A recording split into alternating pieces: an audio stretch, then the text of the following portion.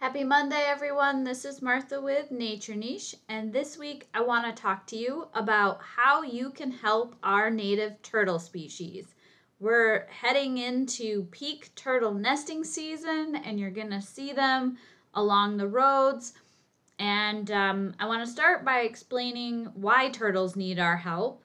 They are among the most threatened groups of vertebrate species of animals on Earth, even more so than some of our birds, mammals, fish, and amphibians. And they have outlived the dinosaurs and have roamed the earth for over 200 million years, but they're struggling to survive now worldwide due to habitat destruction, overexploitation, and collection for the pet trade and food, disease, and climate change. With the loss of these often understudied species, we will lose critical ecological roles that they play in maintaining healthy food webs, dispersing seeds, and creating the habitats necessary for other species, in particular burrowing turtle species. And they play these roles in wetlands, in deserts, in freshwater and marine ecosystems. In Michigan and in the Midwest in general, our freshwater aquatic turtles suffer adverse impacts from habitat loss and fragmentation, the draining of wetlands, new roads being built between their overwintering and nesting habitats as examples, contaminated runoff into watersheds, predators like raccoons, foxes, skunks, things like fish and wading birds and other animals will prey upon eggs and nestlings as well.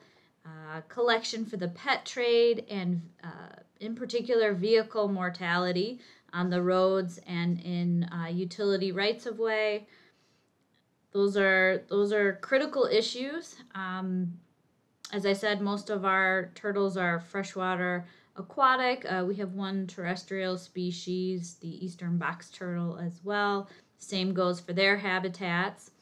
And these turtle species have a very long lifespan, but it takes them a long time to reach sexual maturity, something on the order of 10 to 20 years, depending on the species.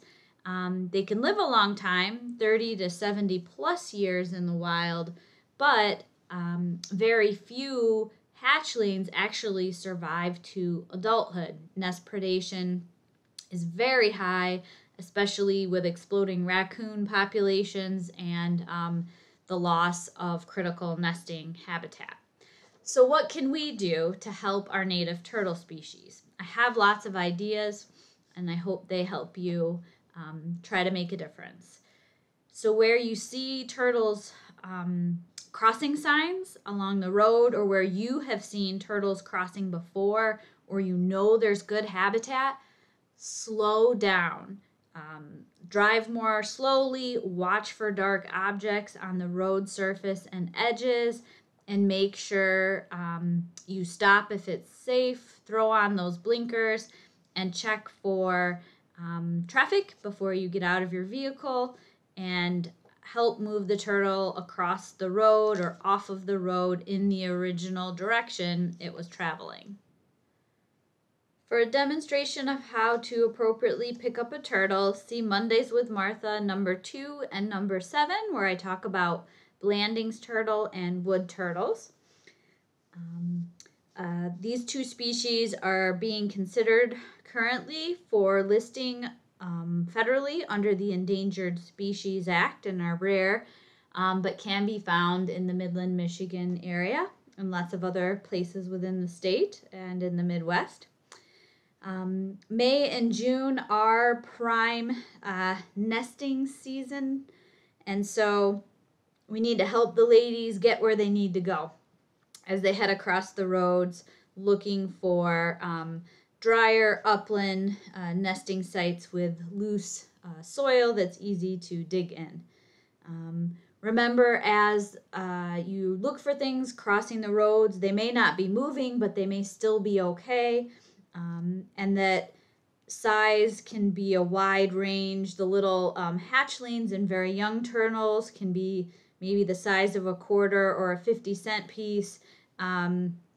The adults can be, much larger if we're talking a mature snapping turtle or map turtle. So you can have a pair of gloves or hand sanitizer handy when you do move the turtles.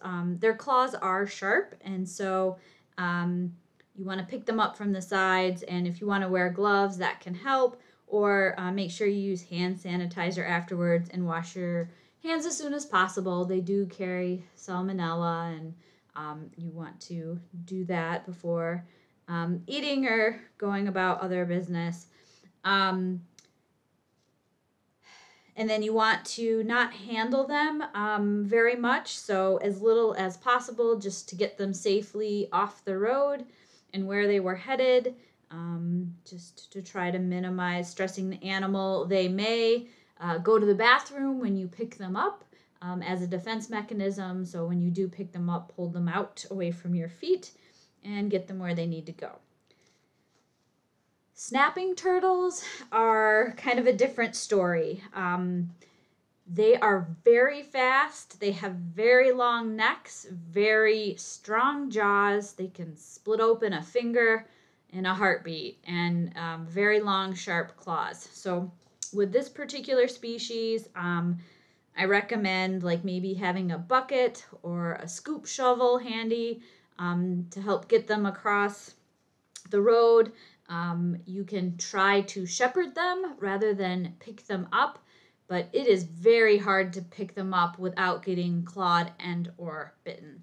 So, and they are pretty ornery, and if you get too close, they will charge. You can try to herd them, but they're very likely to turn around and face off with you. So best to just sort of protect them and try to, have them get across on their own without getting hit, or moving them, like I said, with a shovel or something like that. But you never want to pick a turtle up by the tail, by a leg. That's bad for their skeleton. That's painful to them. So you don't want to do that. And sometimes just leaving the snapping turtles alone is the safest thing to do in that instance. So besides helping them get across our dangerous road systems, you can also report your sightings.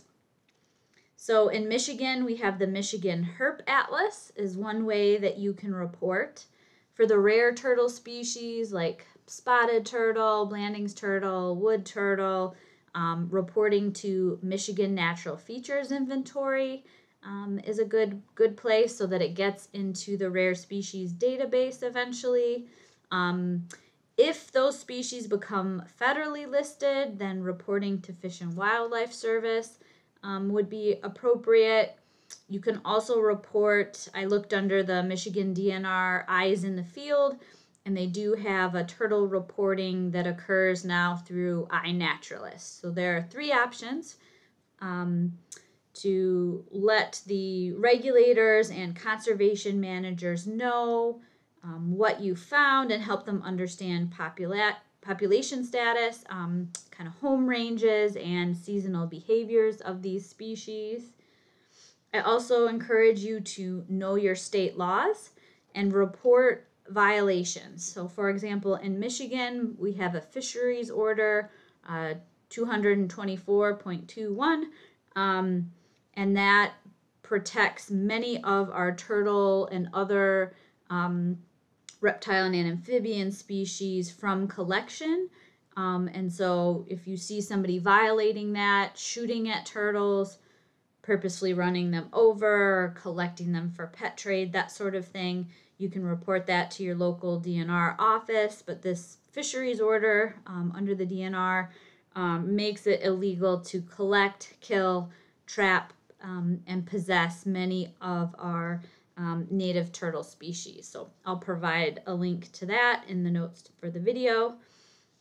You can also volunteer in local research programs and projects and help locate and collect data on these lovely creatures. You always want to do that under the project leader's supervision. They'll have the appropriate permits and let you know what you can and can't do.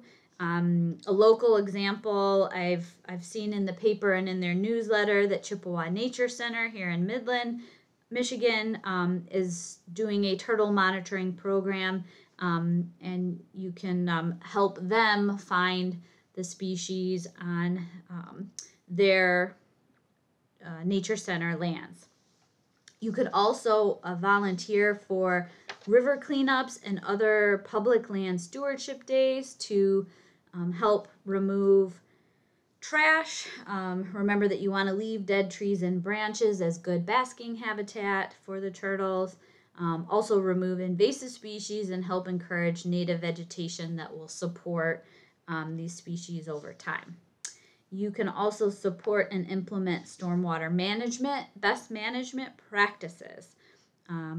So things like bioswales, rain gardens, rain barrels, pervious pavement, anything you can do to increase water quality of the stormwater that is reaching our rivers and streams and wetlands and decrease soil erosion is great. And remember not to dump waste into storm or general sewer systems. You can educate others and tell them why turtles are important and why they need our help and how they can help. You can check your window wells and take measures to help keep those wells from becoming inadvertent traps for turtles among other species. So I went into detail about that in Mondays with Martha number 48. You can also survey or scan visually your yard before you mow or use other equipment. So you want to, look through all areas where you'll be driving any sort of equipment. You can also, if it's possible, raise up your mower blades at least 8 inches above the ground to help minimize the potential for blade impacts on turtles. However, wheels can still crush them. So doing a careful job with that is great. It's even better if you are able to not mow in their suitable habitat. So if you have areas you're haying or just an area you want to do invasive species management, if you can hold off and not do those vegetation management activities when turtles are active, April through the months of October, that can be a pretty sure way to avoid adverse impacts with heavy equipment. Even something like a four-wheeler can crush a turtle. So keep that in mind as you're doing your yard work and other activities. You can conduct ecological restoration projects on your own landscapes to help reconnect upland nesting areas with wetland habitats or stream banks or river banks where the turtles overwinter. You can remove invasive species and help native plants to thrive, to provide food resources for them. And it's important that you not try to plant every square foot on your property. If you're leaving some bare dirt with loose soils for nesting habitat, that can really help in full sun to lightly dappled shaded areas. Or you can even create habitats with piles of sand and loose soil or gravel. If you are working on a construction project during a time when turtles are active and have habitat nearby, using a 3-foot silt fence to help keep them out is great. You want to make sure that silt fence is buried 12 inches into the ground so they can't dig under. And you kind of want to make it a J shape and route them away from your work area and towards other safe passage areas where work with heavy equipment is not being done. Alternatively, if you have to work in a wetland habitat, you can use timber mats to move, scan as you lay them down. And once they're down, then turtles are more visible when they're on top of that surface. So it makes driving heavy equipment in wetlands a little bit safer for turtles. And lastly, it's important to keep your equipment and your footwear clean. Make sure you remove any soil, organic matter, and disinfect with a mild bleach solution in between sites to help prevent the spread of invasives and disease. I hope those ideas inspire you to get out there and help our native turtles. Thanks and have a good week.